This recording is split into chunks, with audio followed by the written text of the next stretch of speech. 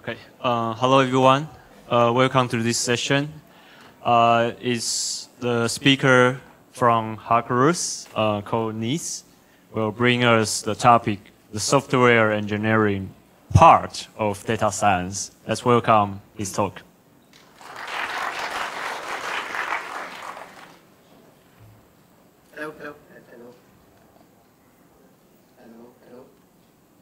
Hello. Okay. Hello everyone, and thank you for being here. I'm quite honored to speak in front of you right now. So in this session, we're going to discuss the software engineering part of data science. And I think a lot of you might be able to relate. Just a show of hands, who among here are software engineers? Software engineers, come on, don't be shy. Why are you shy? Our job is high paying. Raise your hand. So, yeah, brief introduction. You can call me Ninz. I'm a software engineer at Hacarus, and I don't do front end. I'm studying student in the University of Tanay de Manila University in the Philippines. I'm a music enthusiast, and I love mushrooms. I don't know, I like mushrooms. And Rick and Morty. So, Rick. Here's what we're gonna be like. Here's the topic that I'm gonna introduce to you today. First, we're gonna have a brief introduction of what's the software engineering context in data science? How do software engineers live in a data science world? And then we're gonna identify the challenges, that software engineers encounter in working in a data science team. We're gonna try to find solutions based on our experience in our company. And then I'm gonna give key points on if you want to convert yourself from a software engineer to a data scientist, what should you do? And yeah, we're gonna discuss how Python bridges the gap between those two. Now, just a brief of context, software engineer, data scientist, Ninz, office mates that are data scientists. What's the similarities between us? So the software engineers and the data scientists all have one goal in common, and it's to deliver an output. Product delivery, that's the main goal. But unfortunately, we have a lot of differences. Software engineers focus on code quality. I hope you all focus, on your code quality. While data scientists focus on model accuracy. Software engineers mostly deal with maintainability of the code. We use boilerplates. We define the architecture. We're very user-oriented, and we focus on the app development. While data scientists, they want to visualize their data. Data is everything. Data is king. And they focus more on mathematical computations. But we're not gonna talk about we're not gonna talk about the data science part. A lot of people talked about that today and yesterday. We're gonna focus on this guy. Oh, the cup. So, software engineer. Now, here's the thing. How many of here are software engineers that are collaborating with data scientists? Anyone? Yeah, the thing is, most of the data scientists' code sometimes they're not clean. We can't blame them, it's their job. But sometimes it's not efficient as well. They're just gonna give you random Jupyter notebooks, and what am I gonna do with this? Models are often based on limited resource. Because let's face it, they have their Jupyter notebook or some uses Sublime, and they don't have experience on scaling. So, also one challenge is identifying the data formats. We quite don't have any idea on how the data formats work on the data science side. We have our own data formats on the software engineering side. So we really need to collaborate. And I cannot emphasize this. This is very important. Documentation. Now, this is the usual workflow. This very talented data scientist right here, they just give us this. They have their models, and sometimes they send it through Jupyter Notebook, at least in our setup. And then this guy right here tries to apply these models to be able to come up with a simple application that usually utilizes those models. Now, Python is a good language in terms of that use case, mainly because data scientists use Python a lot. And there are a lot of software engineers that uses Python. So it's very easy. It's a common language. It's very easy to understand. There's a consistent setup. You can use PyEnv, pifenv, virtualenv, whatever. And it's very fast in terms of prototyping. Now, I've given you a brief introduction, and we're now going to move on to the development challenges. So that's literally my face every time a new project starts. What's this requirements? I don't know. Help me. Now, starting the project. First and foremost, the data scientists must always align with the software engineers in terms of requirements.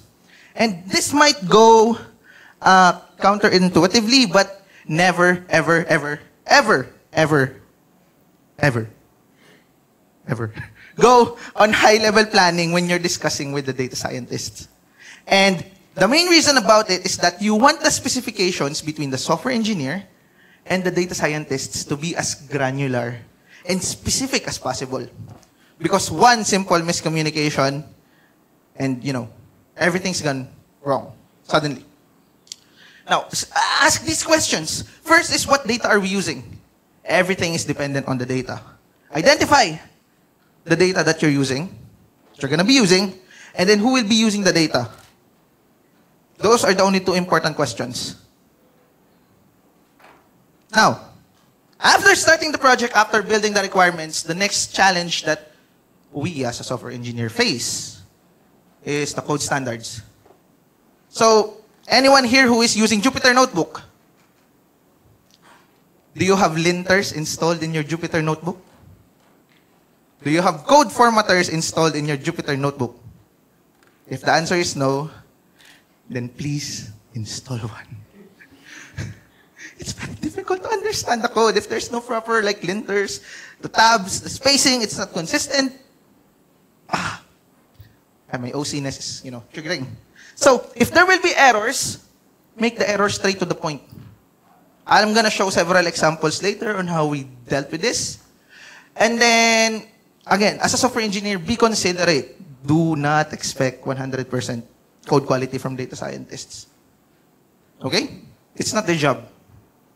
It's your job. Utilize language feature. So we use type hints. Familiar with type hints in Python? Who uses type hinting? Oh my God, please use type hinting. Because Python is moving to a data type language now, which I don't know. So there's also data classes, and we're going to show several examples of that later. Now, once the standards have been in place, you've agreed on how you're going to proceed, we move with the bigger question. How's the architecture going to look like? What are the considerations? Now, based on our work experience, the number one question you always want to ask is how different algorithms consume resources. Okay? What are the limitations of your CPU? What are the limitations of your memory? And how does a storage option affect the process flow? We're going to show a lot of examples later. So, I'm going to park it at that. And then, another one is, how do the models, how will the models be integrated to the application? How do you actually integrate machine learning code to, let's say, a web application? Those are two different things. What's the best way? We're going to discuss that later through interfaces and additionally communication protocols. And finally, you produce a POC, you have an output. Deployment. Where are you going to deploy? Local, cloud, mobile, microcontrollers, which is getting popular nowadays. How do you scale up in cloud environments? And how do you scale down? Yeah, you also need to scale down. How do you scale down in minimal resource environments? And then, of course, we need to have our continuous integration. Now, this is what we've learned. This is the solution. This is the meat of the talk. And that's Barney, if you know him. We're going to first dive into data-driven development. Why? Because most of the time, this is the development approach that you're going to take, especially when you're starting your application.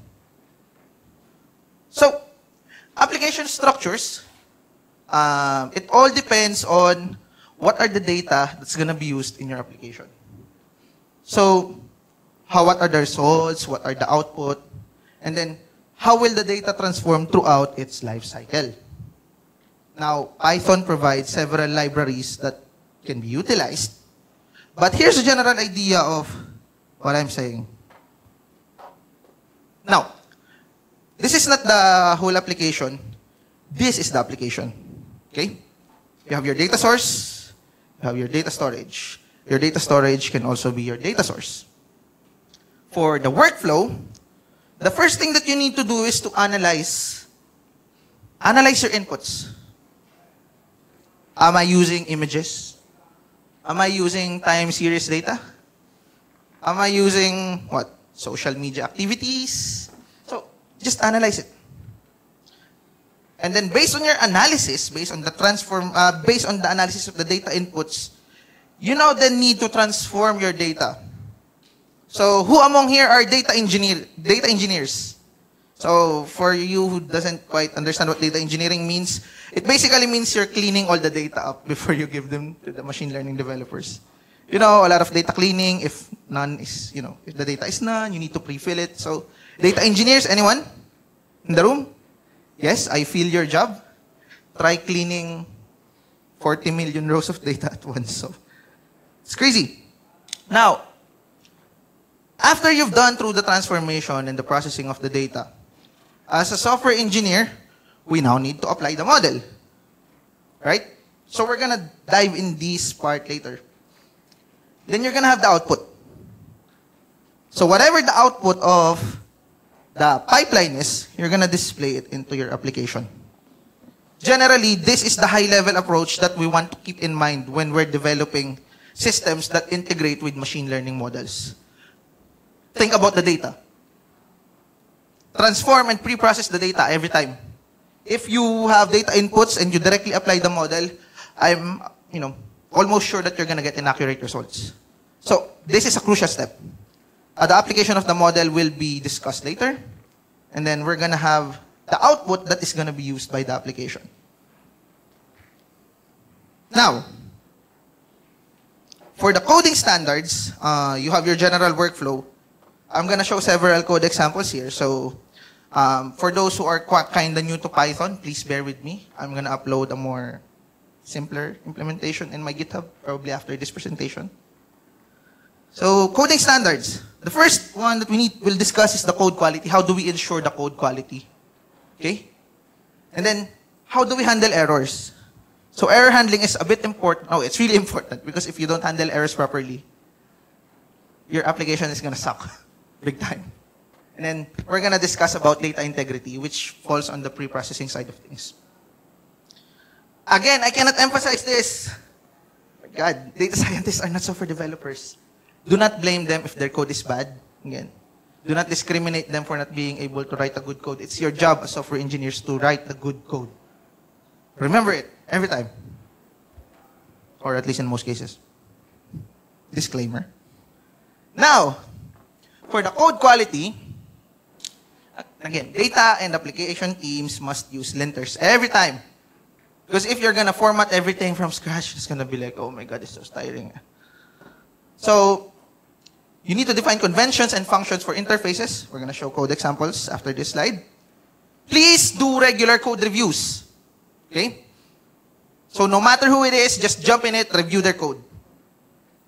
It's very important so that you learn what the other person is doing. Now, use type hints and other tools that IDE utilizes. This one, for example. Anyone again familiar with type hinting? Have you seen this? Have you seen this code and this import before? Anyone? Okay, good. For those of you who hasn't seen them, please use it, adopt it. It's going to be the future of Python, I hope. Now, as you can see here, we have a class called user. And then, in the initialization function, we define name, age, is alive. Why did I use that property? That's so morbid. And then the hobbies. So right here, we have the name, and we define the name to be a string. And then we have age, we define it to be integer. Alive will be boolean, and then hobbies is a list of string. Now, if you've used C or any other type languages before, it's kind of the same. But this goes a lot, especially this one. It says it returns an object. Okay, if it returns an object, then the linter or whatever IDE you use will identify if it's wrong or not. Now, let's just imagine that this code came from the data scientists. And let's just imagine that I removed the types. It's just name, age, alive, hobbies. How do you think, as a software engineer, how do you think, will I know what are the actual data types that's going to be used in this? For example, for age, it might be string. For name, it might be int, but I don't know anyone whose name is a number, so. For alive, it might be yes or no. For hobbies, it might be just a list of, it might be a dictionary of strings. Or a dictionary, sorry, that's wrong. But yeah, this is very helpful because when the data scientists give me their code, I look at their code, I say, I know that this one is a string, I know that this one is integer, and this one's boolean. Right away. So, use type hints. This is one of the best things that you can have when you're working with data scientists. Then we have error handling. We need to standardize the errors because the first thing that you need to understand is once the error happens in the machine learning side, you have no control over it. Once the error happens on the model side, you don't know what to do. So, we're gonna guide the data scientists to create meaningful errors. Like this one. So as you can see here, this is somewhat similar to, I think, what we're using into some of our projects. So we have a list of errors that is thrown by the models itself. Now, there is not latest version, not fitted exception, data size exception, no training data exception. And when I see these errors, I know right away what the error is about. So it's clear. Errors are clear and pretty much, descriptive. But this is on a case-to-case basis. So if your machine learning team have some sort of custom errors that they want, ask them to specify that error. Okay? It's very important. It's very important in the application side as well. Then for another one for the code quality is we need to have, data integrity. What does this mean? So if the data comes in and the data comes out, software engineers need to make sure that the correct data came in and the correct data came out. If you don't do that, then, just quit your job. So, you're not doing your job if you don't do that. So, pre-processing should be atomic in nature for data integrity to work. Single operations for data only. The data outputs and results must be stored as granular as possible. What does this mean? This one right here is an example of quote-unquote type data. So we have this class called training data. If you've used scikit-learn before, you might probably know that as X and Y. So fit X, Y.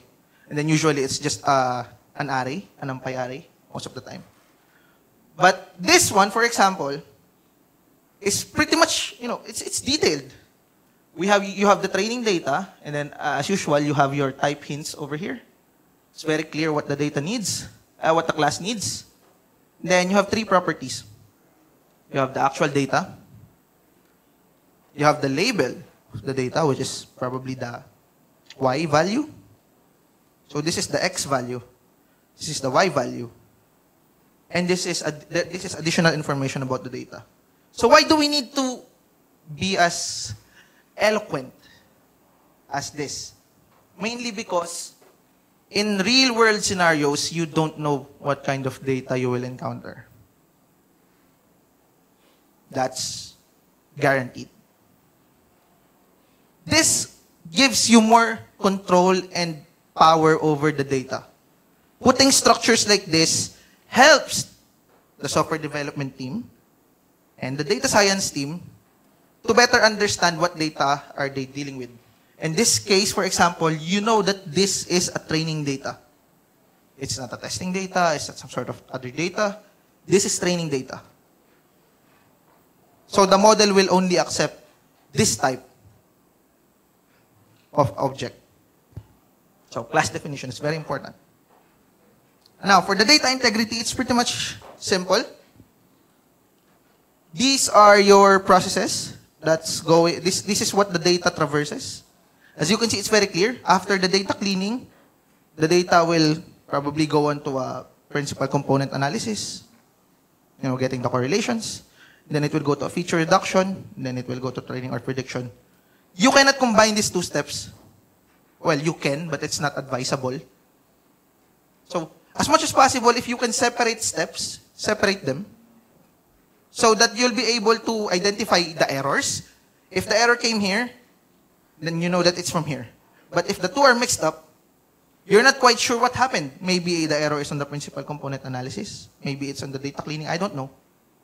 So again, separate each concerns so that the data will, the operation on the data is atomic, singular. And the next one is the granularity of your results. So let's say I have here the raw image, and then I have a list of annotations on the image.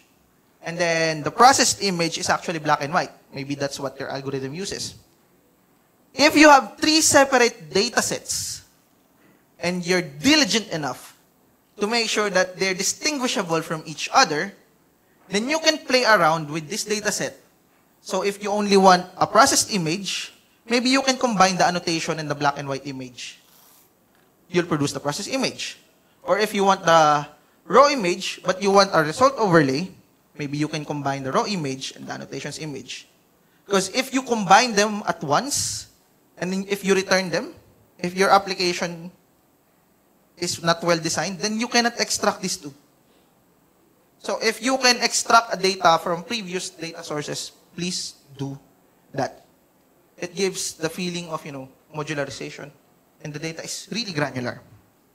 Now, we're going to move on to the architectural challenges. Some of this might be a bit technical. So, for those of you who has no clue on, some of this, just ask questions later, or we can discuss it. We need to discuss this. This is pretty much not discussed most of the time. Memory versus CPU. Some algorithms that's used in some models are very CPU intensive. Anyone familiar with k-means? Yeah, that's the starting algorithm for people who want to learn machine learning, right? K-means clustering. KNN, don't be shy. Now, that one requires a lot of calculation. You have space complexity of n and time complexity of I forgot. Sorry. But it requires a lot of computation. And computation is done where? In the CPU. So we can say that it's probably CPU intensive. Then, for model storage, you need memory. So you need to be very careful. If your model sizes are too big, then it might be difficult to store them on limited resource machines.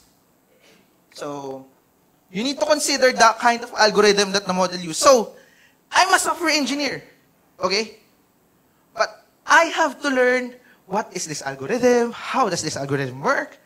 It's not my job, but I have to learn it because I need to know those information so that I can produce a better system. So it's not like, they're data scientists, let them do their stuff. No. If you're a responsible software engineer, you must learn this stuff as well. So again, I think those of you who attended RCTO's previous talk, sparse modeling, so it's very good in performing in smaller resource. If you're interested, just talk to him there. Or get the slides. There. Yeah. Now, multi-threading and multiprocessing. Anyone familiar with multi-threading and multiprocessing here? Do you know the difference of threads versus process? So, this is very like on the computer architecture side of things. But as a software engineer working in a data science field, this is very important. Okay? So multi-threading, it's quite good for memory-bound algorithms because threads lie on the same memory. Okay? So if you have a RAM, and the memory addresses are 1, 2, 3, 4, 5, then if you have a thread, then that 1, 2, 3, 4, 5 is specific for the thread. Now, decision tree-based algorithms, random forest, decision trees, they highly utilize memory in terms of computation. So, it's good for memory-bound algorithms like this. Threads are easier to implement. It's much simple because you don't need memory management. Whereas multiprocessing, it provides more throughput than threads because you're utilizing the processors. Now, it's better for algorithms with high CPU consumptions, such as neural networks. So again, you have to ask, hey, data scientists, what are the algorithms that our model use? And if they mention similar like neural network, we're using neural network, then you know right away, I need to probably implement this in a multiprocessing approach because it consumes a lot of CPU. And I need a lot of throughput. But again, this one is more difficult to implement. Keep in mind this too. This is very important. Last thing about the architectural challenge that we've encountered is software engineer, we need to provide the glue code for the data scientist. So it's not like the data scientist will hand over the model to us and then poof, suddenly application appears. No. Definitely it's not going to happen. If it can happen, then we're going to run out of jobs. Yeah, we need to utilize interfaces and functions, and we need to have several class definitions like this one. So, when I'm talking to our data scientists, I told them that, hey, let's just agree on one thing. I'm going to give you an interface. Make sure that these two functions in my interface exists in your model.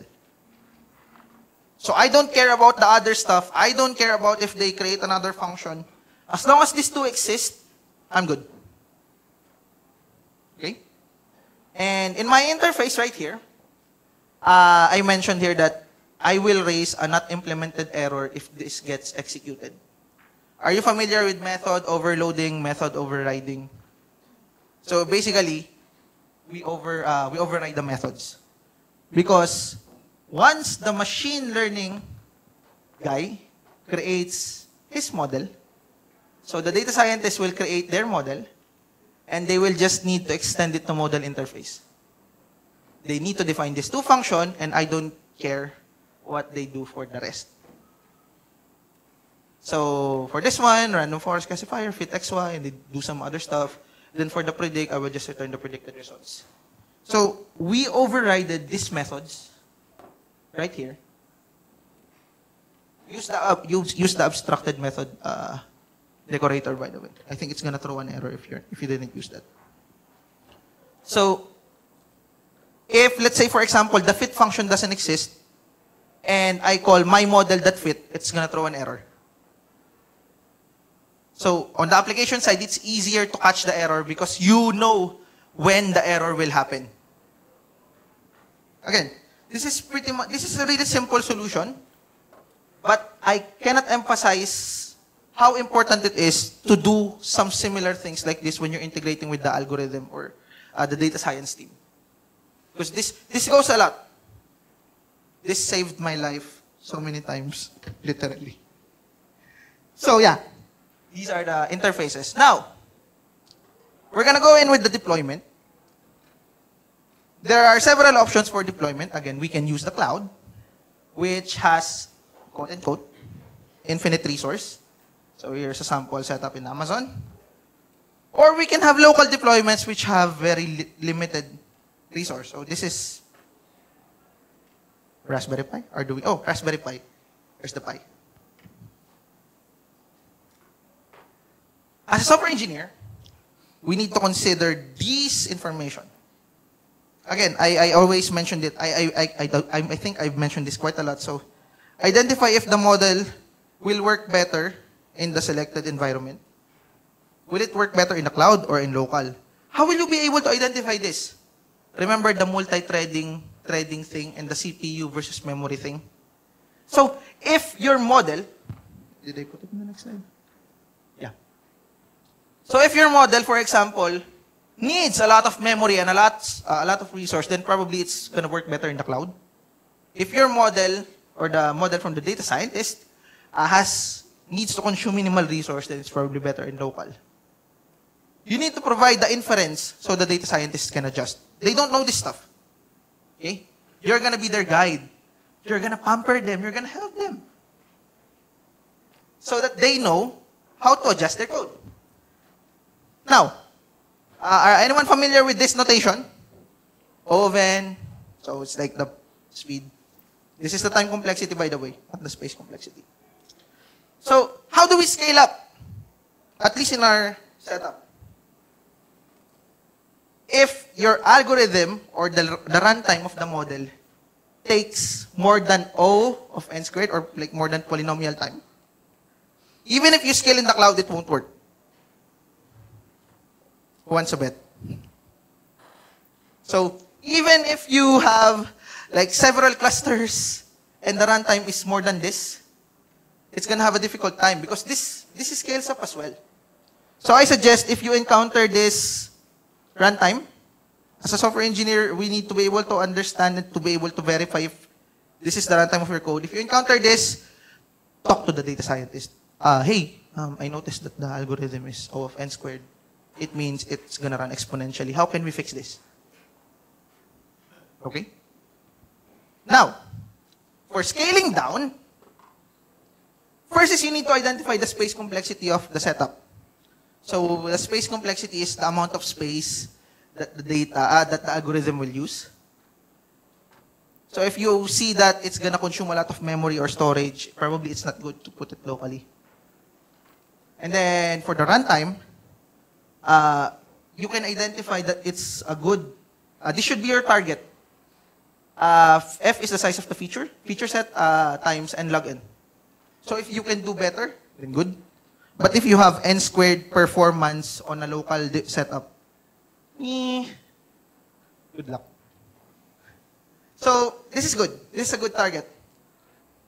So I think this is the runtime for random forest algorithm. That's why they perform so good in small resource machine. This is the runtime of the algorithm, the random forest, if I'm not mistaken. So yeah.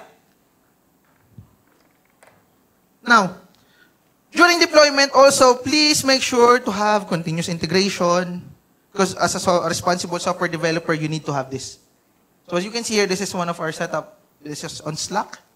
So every time the machine learning does something, we notify if it's a success or not, if the build is success or not. So yeah, that's just your basic maintenance stuff. Now, I want to be a data scientist. No one ever was. Yeah.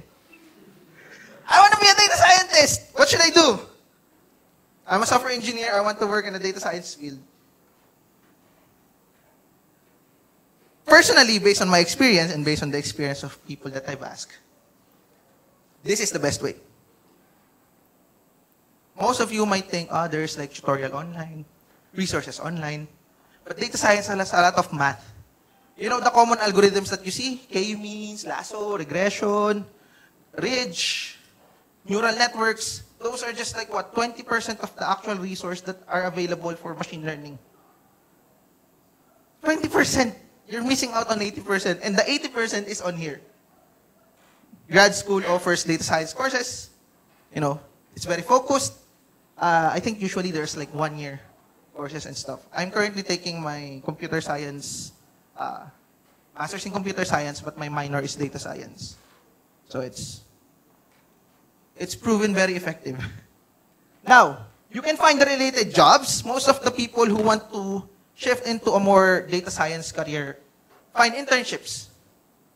It's pretty common. So don't worry, it's paid, I think, hopefully. So we don't violate employment laws. Yeah, internships provide a good alternative of learning. So You can also pursue data engineering. So for those of you who are actually doing data engineering stuff, it's not data science, just to be clear, but it's close enough, so good for you. You can also do research. I think the World Health, what's the health thingy for the World Health? World Health Organization, they are looking for researchers that will facilitate PhD students. So they are good mentors. So I knew someone, a software engineer, who applied for the research, and it involves training. Now he's working under a PhD student in Europe. So he's learning a lot. And he's earning a lot. Now, again, this is a disclaimer. Again, taking online tutorial lessons are often not that good, but it's probably up to you. So depending on how you want to approach this, that's probably on a case-to-case basis. Now, it's all thanks to Python. See? Because for software development, there are always continuous addition of features and usages. So, for example, this one, I think it's added in 3.8. This one is in 3.3, 3.2. So these are very useful in terms of releasing applications that are related to machine learning. This one allows us to simulate multiprocessing on a thread level. So quite handy. And I think this one allows us to attach metadata into several classes. So Python is also prone to paradigm shifts.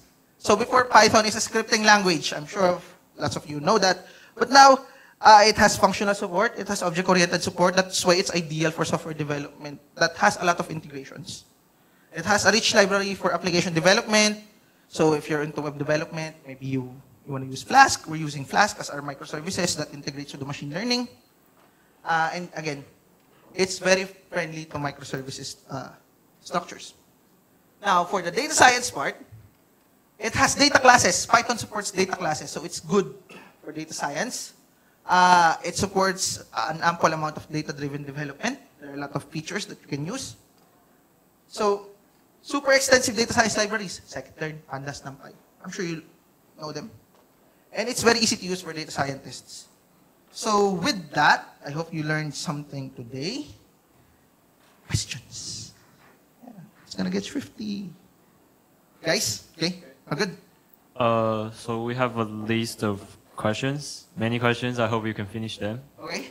So the first one is like, you create a class for training data. How about testing data? Will they also share the same interface with training data or not? So it depends upon the use case. You can like create a separate testing data class that has a property called result.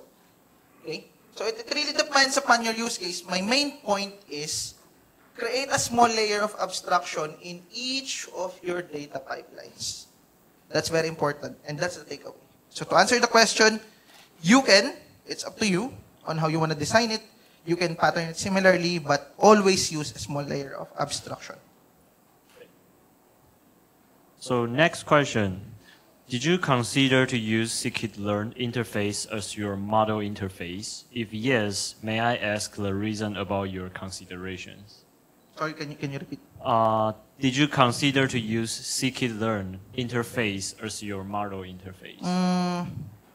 Let me see if I interpreted the question correctly. So, I think for those of you who attended Takashi's talk earlier, at least in our use case, we try to pattern the interfaces that we have to existing libraries so that the user of those libraries will not be able, they won't be confused because they've seen it, they've used it before. So if that's what you're asking, then we're trying to pattern the libraries that we have or the interfaces that we have to existing libraries so that it's easier for the developers and data scientists to use and utilize them. Yeah. Okay.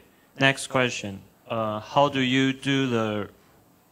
Oh, okay. Anyway, how do you do the source control to the notebook written by whatever data scientist or software engineer in like a Git? Oh, yes, that's a good question. Huh, why didn't I include that? Anyway, so for we have the source code for the machine learning or for the data science part, and then we have the source code for the machine learning part, for the application part. For the application part, we just do how you actually do your versioning, we use Git, of course. And then the versions are independent from the machine learning side. The machine learning side has, they're releasing, once they release a new version, they just tag it. And then when we look at the tags, we look at the specific notebooks associated with the tags, and that's how we use their algorithms. At least 2 months ago. Because right now, we automated a lot of things. So if the data science team wants to release a new version, we created a script for them. It's an automated script that will just allow them to type a command, specify the version, and automatically, all the current deployments that we have will use that specific version. So it's easy to roll back. So let's say they want another version from a separate application for a separate application. We can roll back using that automated script. For the easy answer, just separate the version control for the machine learning part and the application part. For the much more fun answer, create a script that will do that for you. So yeah, thanks. Next is a very popular question. How to stop scientists to use Jupyter? Sorry? How to stop scientists to use Jupyter? No, you don't. I mean, my teacher in the university, he's a data scientist. He doesn't like Jupyter Notebook. So there are scientists, data scientists that doesn't like Jupyter Notebook. They exist. But for the most part, I think using the notebook is quite convenient for them. Again, their focus is to output the model. Their focus is the model accuracy. So if they can do that better using Jupyter Notebook, then you don't need to complain. Just live with it. Trust me, I've tried. Okay. So follow-up of the version control question. Would you roll back your model if some performance is bad, or how do you control the A/B test model? Oh yeah, so performance. So I guess we have that issue quite recently that there are certain models that doesn't perform after the release. So we actually have two options. If there are a lot of changes that is being done on that specific release, we try to patch it as quickly as possible instead of rolling back. Because sometimes rolling back might take longer because you need to consider, are there data transformations? Are there pre-processing steps that was added? If there are like a lot of those that is added in that version, and those are important, just create a new version as soon as possible that is improved, that has improved performance. But if the issue is just performance and there's no issue about the code structure, again, we just run the script, specify the old version, and poof, it became FocoCrunch. No, it's okay. Poof, it became okay. So, yeah.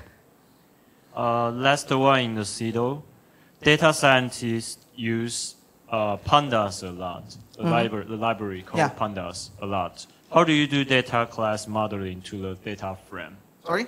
How do you do data class modeling to the data frame?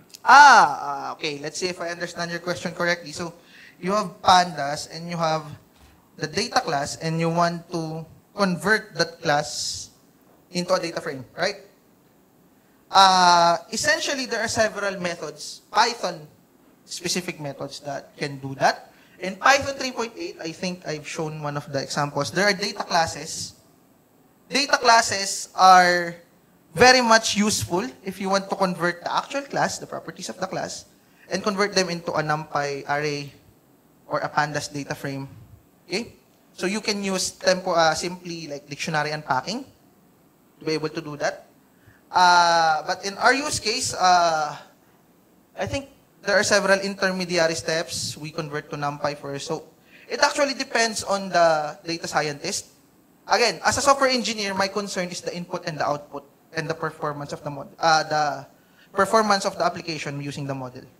So if the data scientists have their own implementation of things, I just need to make sure that the input is correct, the output is correct. But to answer your question, you can use intermediary NumPy processes, or you can use data classes and dictionary unpacking.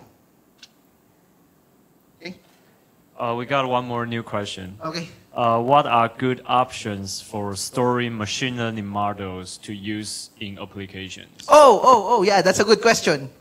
I spent 2 sprints for that. Let me see, can I say it? Okay, 25 seconds. So, do you know pickle in Python? So you have a class, you pickle it, you store it as a file. You store it in the secondary memory. That's one good option, so that it doesn't consume a lot of memory. So once the model is created, and you've used it, but you want to store it and use it after some time, pickle it. Specify which file needs to be unpickled, and then you can use it after. So pickle is the term for Python. Right. Hope the answer from Ninz can answer most of the question. And if you still have a question, I think Ninz will be outside later. So feel free to find the speaker later. So next talk will start from 10 minutes later. Let's give the applause for Ninz. Yeah, thanks everyone. Thank you.